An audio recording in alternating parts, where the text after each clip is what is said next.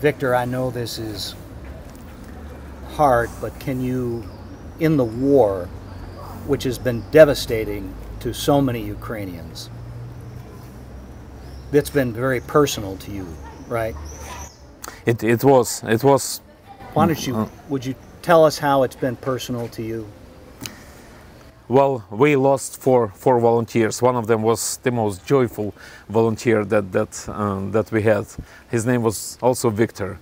He was great, just telling people about Christ every Monday.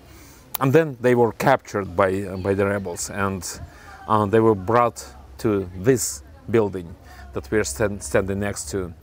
As a matter of fact, 5 years ago to the day, they were tortured here in this building. I was speaking to one of the ladies. She's not a Christian, and she saw what was happening, and she was just working there and said, your brothers were there, they were so brave. And she was asking me, what do you Christians have inside of you?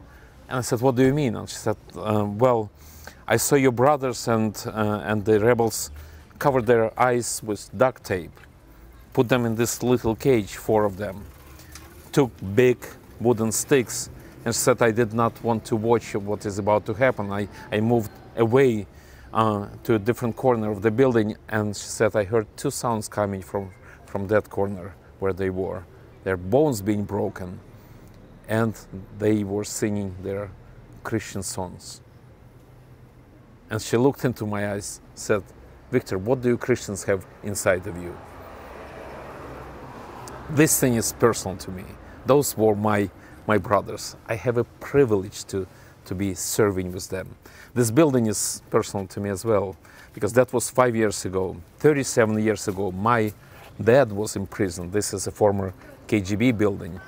And during the Soviet times, my dad was in prison, and he was kept here in this building. I was standing as a teenager knocking on the door of the KGB building asking, where's my father?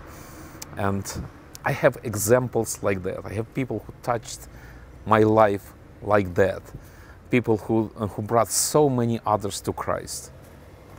You feel so humbled. Today we have a voice to reach so many people for Jesus Christ. Today we have microphones, transmitters. We stopped by the transmitters, and today the voice and the antenna and the antenna and the tower and the voice of the gospel is going out.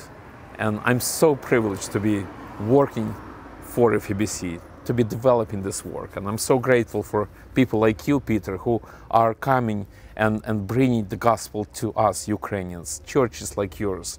You don't know what it means to us. We went through very difficult times, and then we went through even more difficult times. And then to feel the support of other Christians is priceless for us.